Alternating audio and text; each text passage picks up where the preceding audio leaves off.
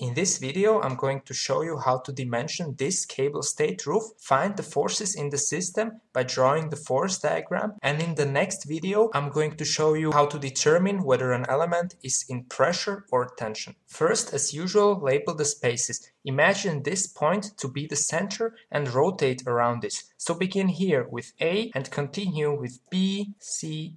Label the inside spaces the same way with numbers.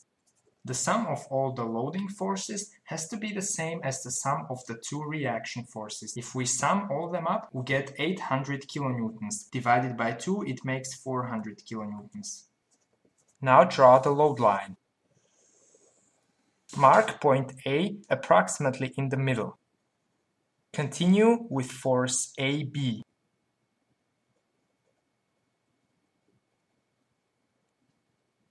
Now draw the force DE in the opposite direction. We will find out that the point A and E are the same. Continue by drawing the force EF in the same direction as the force DE and draw the rest of the vertical forces. In the form diagram, we see that every field except A has a horizontal force at the border with another field. Draw a horizontal line through every point in the force diagram.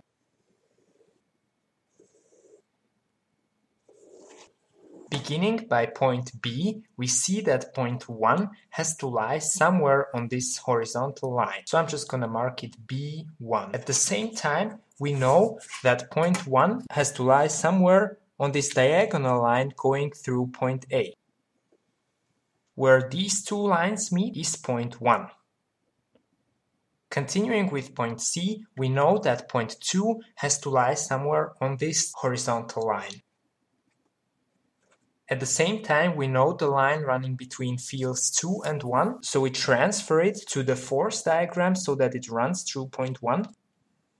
And where the horizontal line through point C and these new diagonal lines meet is point 2. Now we do the same with point D.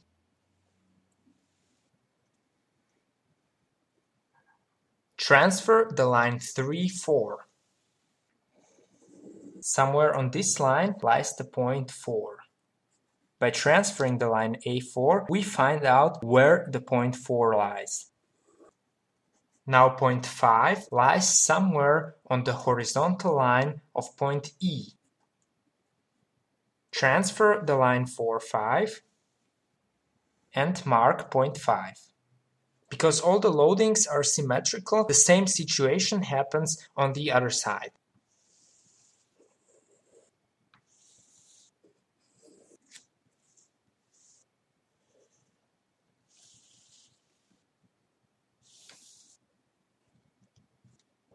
In order to find out the forces in the system, measure the lines in the force diagram. After finding all the forces in the system, you may also want to know which elements are in pressure and which in tension. About that, I'm going to talk in the next video. Thank you for watching.